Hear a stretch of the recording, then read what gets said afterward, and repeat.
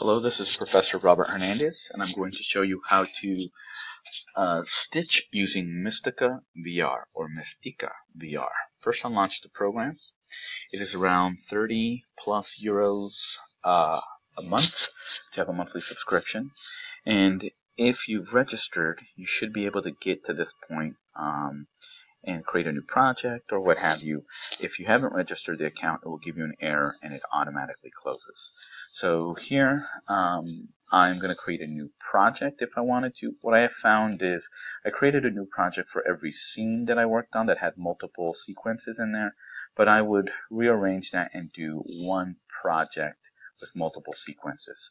So here I am going to work on the DMZ. The project itself, again, I will disclose that I didn't read the instructions. I've watched some tutorials and I taught myself how to stitch, and the end results are pretty fantastic. So this is that approach. First, you open up a project, create a new one. Again, I would recommend one project for your entire collection of what are called sequences. You can load a sequence if you want to pick up where you left off. Or here, when it's blank, it's a new sequence. I'm going to stitch together the footage from Samsung 360 gear, the original. Dropping it off here automatically shows up. If I were doing the Z camera or the things, you would see the multiple cameras. In fact, let me look. I can remove all cameras or add cameras. But here, just to kind of show you the Z-cam behavior would be like, say, these three cameras, drop it in there, and it's ready to start stitching. Again, I'm going to remove all the cameras and go back with the original Samsung camera that I'm working on. Where did I put it?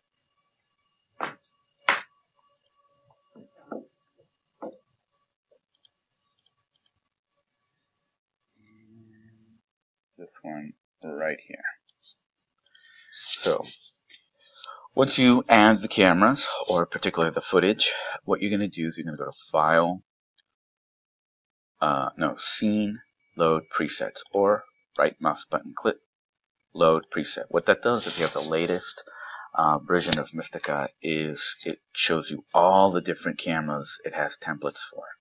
The Garmin, the Facebook broadcaster, Freedom 360 broadcaster, the GoPro Fusion, the Odyssey, the Omni, Isogar lenses, Jaunt is in here, the different Kodaks, the Ozo camera, all of them, the Z-cams, Halo, all that stuff is in there. Now, I'm working with footage from the Samsung Gear 360 original. I thought that was the round one, but I found this template here is the one to select. You put that there, and you can see how nicely it stitches right off the bat. Now, a couple things. There's the icons, and my monitor is a high resolution, so it's sometimes hard to see. But the icons down over here, this is the grid overlay to let you know what the center is, and the button right next to it is where the stitch is. So, a couple things that you want to try is once this opens up, you want to go to Positions, Improve Offsets. Sometimes it improves it. Sometimes it actually makes holes in the stitch. So you want to take a look at it. So here you can see I'm going to Control Z. This is what it was before. So improve offsets, getting better. Then I can also improve angles, getting better too, right? Again, sometimes improving angles puts holes in your scene.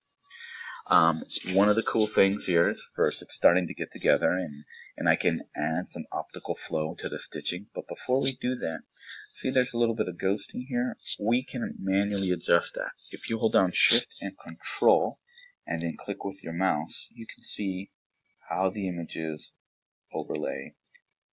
You can reline them up manually. If I hit Positions, Improve, Offsets and angles, it'll reset it back to where it was before. So I find that if you zoom in on your stitch, you can realign it manually, and it's really, really great. The next thing is you want to recenter your image. And there, sadly with this, there's no way of locking when you move. But if you hold down Control and click, again, it's not locked, so I can go crazy, all that stuff. But I've been using the guides kind of line up right there. So I clicked on the green line, which was the center, and that's my guide to center this here. See that? So I can, when I first launch a new project, I can see in 360 mode where potentially the user is going to start off with, right? So that's pretty great. The other thing is to do the angles a bit better. So you want to find something that is 90 degrees, and if you hold down Alt and click, you can move left or right to line this up correctly. So here I'm lining these things up. See that top part of it is overlapping with the line a little bit more, so I can readjust it there just enough that I can adjust the horizons. Again, you can hold down Control, and here, for example, I'm holding down Control and clicking if I wanted to manually override and make my own version of the horizon. But holding down Alt lets you snap a little bit better. Now, if you recall, we held down Shift Control to adjust the seam over here. I can do the same for the seam over here if I need to. And so, kind of line it up as best we can. Now, for some, that might be good enough. What I've been doing is applying the optical flow. Again, this is my version of stitching without reading the manuals. So let's just kind of take a look. Keep an eye on these stitches. Optical flow is on. It's off. On. Off. On. Off. Off right there. Right? So you see it's much, much better. Now, let's turn on the stitch line over here. And you can see how wide this kind of, the way that I interpret it is like the transition. So I could, right over here, see this? I can click on this and drag my mouse left or right to adjust how wide I want that stitch to be. I also, under optical flow here, can change the range to be none. If you see that, it really jacks up. Small, it's a little bit better. Medium, there's large. It often defaults to large, sometimes it defaults to medium. And you want to play the video and see how it looks. Sometimes with optical flow, usually at the bottom you see a little flickering and things like that. So if you see anything along the tripod there. Once you zoom out, by the way, it stops playing the video. So see this flickering here? This is a byproduct of the optical flow. So it's at the bottom, I'm okay with it. But here we are now a bit off screen. So this will be, let me see where we end up. Over here, I'm going to use this as my endpoint. Icon over here does endpoint, automatically puts it all the way to the end. And then I have to determine my out point. Or I use the default there. Here's the frames being counted. I'm keeping an eye on this woman in red. I remember that she walks up close. Now let me show you how great this is. So here she is. She's walking in the stitch. I hit play. She's walking in the stitch line and you wouldn't even know it. It's so great. Walks by, goes behind the camera. Did you see that little kind of ghosting right there? So that's optical flow. And she's done pretty great. We want her to be more in the action, right? So let's get that as our endpoint, right? To infuse some action into our shot. So here we go, it starts. The viewer is going to be looking here. If they look to the right, they'll see a lady in red coming.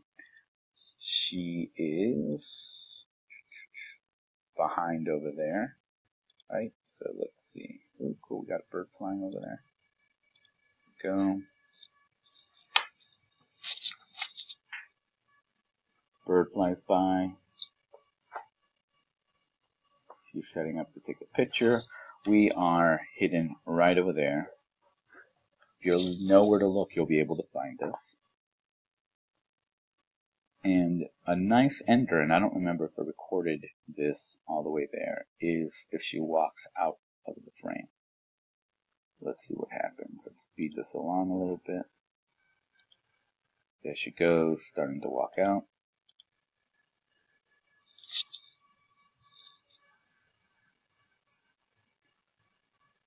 Walks by the camera.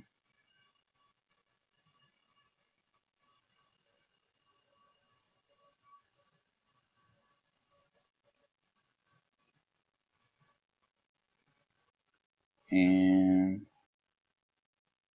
we can end at any point that we feel appropriate. Sometimes I keep an eye on me, make sure like I'm not approaching the camera. So this is pretty good. This is a good range of time. Someone followed her. She has walked away, right? So now, if there's a bit of wind, you can click on Stabilize. Make sure priority and follow overheading are checked on. They are by default. You click Stabilize, and it runs an algorithm, if you will, analyzing all the frames and applies them. It takes about 2 minutes the first time. But you can adjust how it handles the stabilization. Meaning, the way I understand it is that if there's some shakiness in any frame that's under 100 frames, it tries to slow it down and smooth it out a little bit more. You can crank this up, and I've found it working well at 300 frames. So anything that lasts longer than 300 or is less than 300 frames in length, it slows it down and stabilizes it. And once you change the number, you know, the default is 100, but once you change the number, all you have to do is reapply Stabilize, and you don't have to wait those 2 minutes. It instantly applies it. So that is the Stabilize. I haven't messed with the endpoints yet or color because these are gen-locked. I don't have to worry about the syncing. There's the output and the input of camera, so I can change the color here, the yaw, the focal point, all that good stuff there. I don't mess with this, the vignetting. This, for me, what I've just done, is good enough to have some pretty amazing stitching with action moving behind there. Once we do that, we go, well, let's save the sequence. I'm going to call this Monument. And I'm going to put this in my folder. We're working on the Olympics folder here, Monument. And I'm going to save it. This saves the sequence file in that folder. And now I'm going to render. Let me open this up so you can read it. What I have found is there are different types of rendering files. MP4 movie and the bit rate of high quality. That's given us some really good stuff. There is the ability to have no audio. I believe file is to use an external audio, or in movie, which is to use the sound from camera. So I'm going to do that. I'm going to get it the file name. Then I'm going to put it in a directory that I want. And here, this is the same directory that I just set up my folder. Select, make sure, if I'm going to just take this video and inject it, I would do the metadata there, but I'm just going to use this clip and import it into Premiere to do the editing. And then we render. This is actually pretty fast. It's usually less than 5 minutes, sometimes it's 2 minutes. There it is, 2 minutes, and it'll render. You view the video in GoPro viewer. You'll be able to watch it in 360. You might notice a mistake or something like that. You come back to the program, make some adjustments, re-render, and you're ready to move on to the next stage. This is Robert Hernandez, digital journalism professor at USC Annenberg and creator of journalism, showing you how to stitch with Mistika without reading the manual. Thanks.